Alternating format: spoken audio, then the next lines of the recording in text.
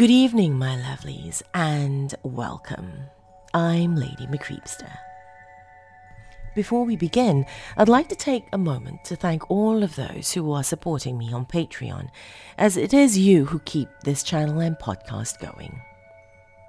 Dark family members such as Laura Setapenry, Bill Fawnsley, Dawn Fritzwater, Melissa Perez, Honey Santiago, Oliver Dace, L. Andrew Augustus, Stephen Aguilera, Tay the Fluth, and everyone listed in the episode description below. If you too would like to support this channel and podcast like these wonderful ghouls, go to patreon.com/LadyMcCreepster for more information. And now though, my dears, it is on with today's tale. This one comes from the Creepypasta wiki and is by author James Blanchard. So come now, my dears, lean in closer and we'll begin.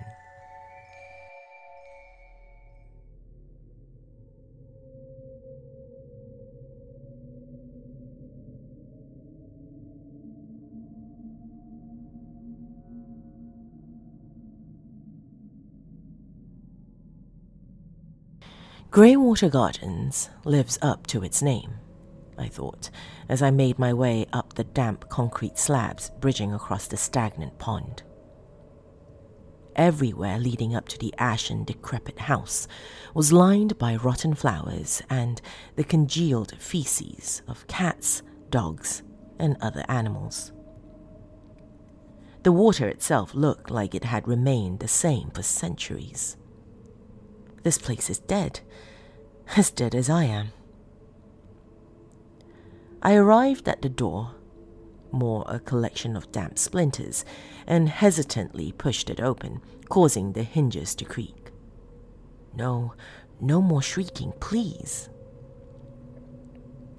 The inside was as drab and oppressive as the outside, and my nostrils filled with the sense of mold and neglect and regret.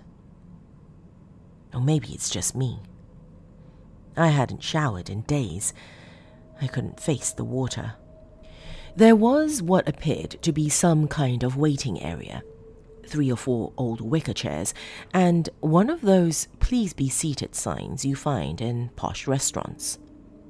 So, looking around for the slightest bit of human company, I sat down and waited.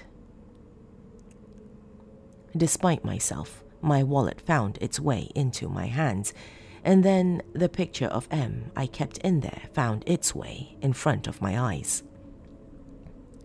I could never throw this away, no matter how many times I told myself to, for the sake of my own sanity. But I couldn't. This was all I had left of her fair white skin and pale blue eyes and ginger hair I'd tease her about, and the freckles on her face and chest. She was beautiful. I tried to correct myself to present tense, but I couldn't. I'd never forget the day the last of that ginger hair fell out. A cough brought me back to reality, and I looked, blinking back tears, to see an old man, bald and bearded, had stooped over, grinning through a mouth of yellow teeth. His clothes were as grey and wiry as the hairs on his face, like he was Greywater Gardens in human form. Even his right eye was grey. The left was just a black, empty socket, with eyelids hanging over it, forlornly. "You have an appointment?" He spoke like he hadn't used his voice in years. Yes, I have a secret. I want to deposit it." "I know you do," he said. He let me grasp for words, wondering how the hell he knew, when he said, "You wouldn't be here for any other reason, would you?" He turned and beckoned me to follow him into the back room. I gazed at the picture of M one last time. "I love you." Then I slid it back into my wallet and did as I was bid. The room was more of the same, grey and wet and rotting and horrid.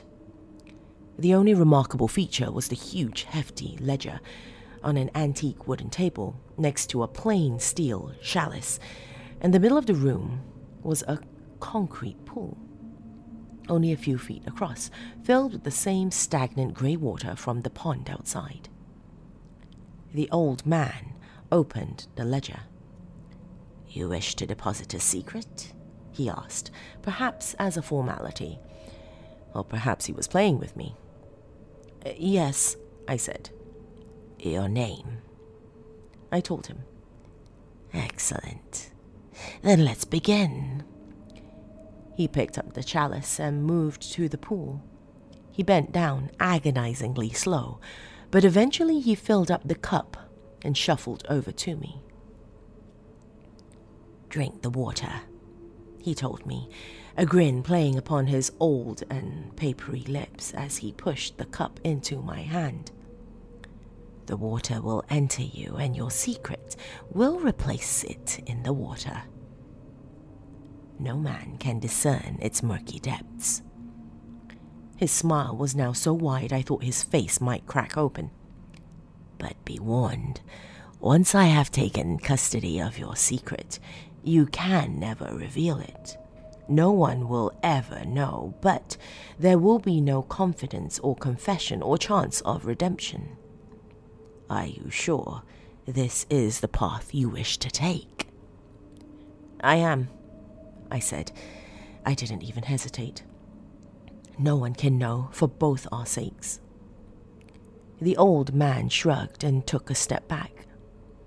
He raised the cold steel to my face, but before I could drink, curiosity gripped me. "Why do you take other people's secrets?" "In the world of the blind," he laughed, raspy and throaty, and tapped his missing eye, "the man with one eye is king." And I knew exactly what he meant. "For you, Em," I thought, as I drowned my morbid toast. I dropped the chalice and left without a word, knowing now that she was safe. As I walked out of Greywater Gardens, I looked down at the putrid pond and remembered. It wasn't the water that was grey at all, but her face as I held her frail body down in the bath.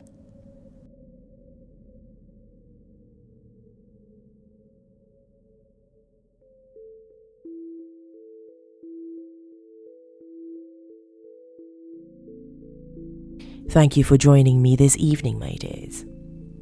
If you are watching this on YouTube, do give this video a like and leave a comment below, as it does help others find this channel as well. If you are listening on the podcast, please do review it, as it helps others find it on other podcast platforms as well. If you have a story you'd like me to perform for this podcast and channel, my dears, send it to lady.mccreepster@gmail.com. Though I cannot guarantee that every story will be performed, I do promise you I read all of them. Unfortunately, my dears, that is all the time we have this evening. Till next time, sweet dreams.